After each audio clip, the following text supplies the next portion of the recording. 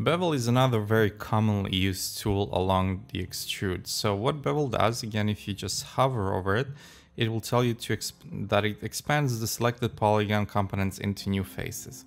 If this is a bit difficult to understand, maybe easier would be, so let's say that this cube, we want to render this cube, but for some reason our lights are bouncing only from the surface and we have no highlights coming from the edges.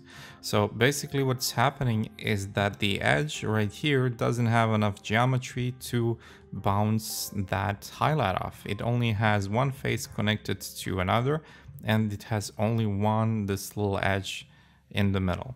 So in order to fix that, what we would do is we would select all of the edges and then we would use Bevel. And by default, we would get this as a result. So what we need to do is we need to play with the fraction, and fraction will just give us the opportunity to measure the distance between those two faces and how much of a highlight we want to have in between.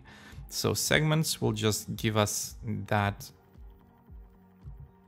geometry that we need. So when we check our object, it's going to have a bit more realistic representation of how cube should look like when it's being rendered. So now, as you can notice, we have a bit more surface here that can now cast, that it can just receive highlights or reflections and just have a bit more realistic render.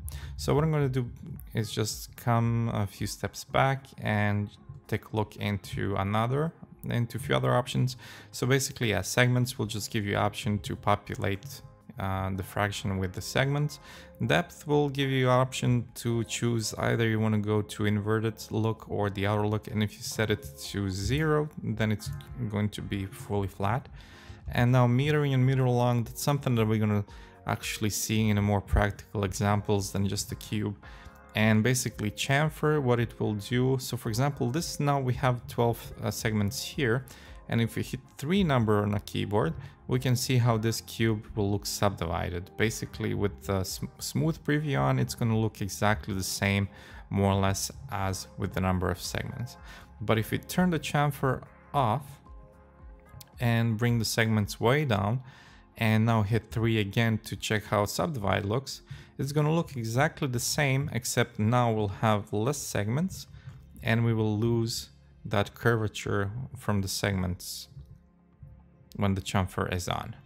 So again, this is something that to understand it a bit better, we're going to see a bit more practical examples in our projects as we work, and then we're going to introduce these tools as well.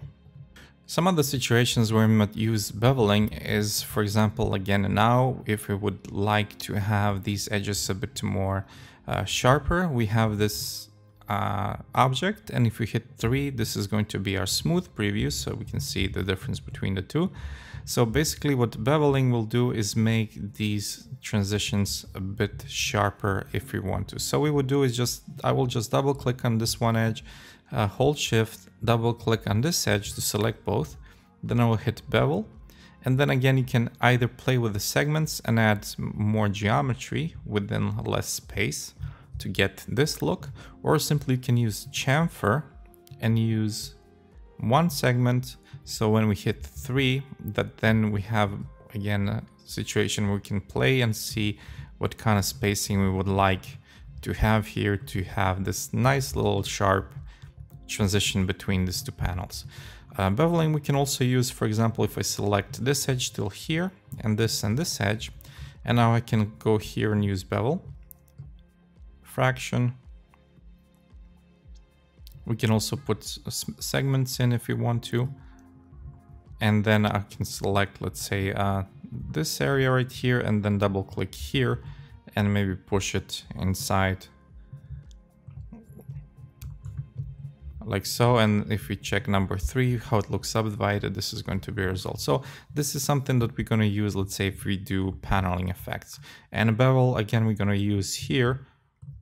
I'm again just going to double click on this, select bevel, this time with chamfer on, so that we get that nice smooth result.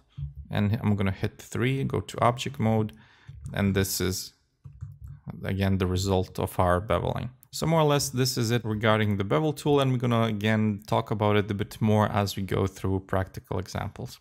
So let's close this topic and let's move on to our next tool.